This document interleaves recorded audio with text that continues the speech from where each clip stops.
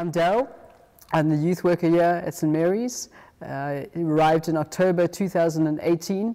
God is doing a lot of things, and God has done a lot of things in the last 4 months. If youth work didn't happen in St. Mary's, I think the community will miss out because, well, there's this phrase, young people are the church of tomorrow, which I don't 100% agree. They are the church of tomorrow, but they're also the church of today. And the church needs to be relevant. The church needs to be speaking the gospel to people in 2019. In present time, we need to hear what Jesus is about.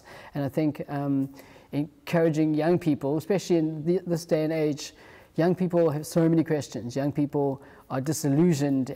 Young people lack hope. And I believe our youth ministry, our youth work, brings about hope.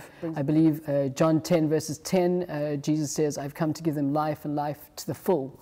And I believe for so long in Bletchley and beyond, people will be living 50%, or maybe 40%, and Jesus is about tapping into 100%. The gospel is living out your faith, living out your hope, living out your love for the Lord 100%. And I believe that's what we do or encourage.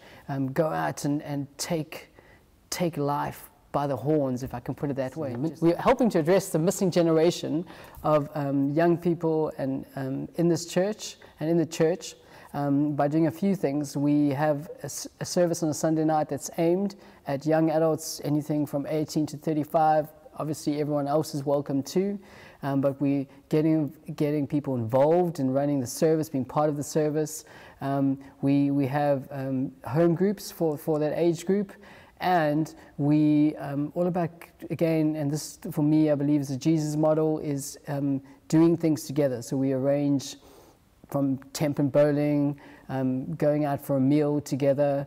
We do that to bring community and create conversation. And in creating conversation, we get to know the young people and the young adults.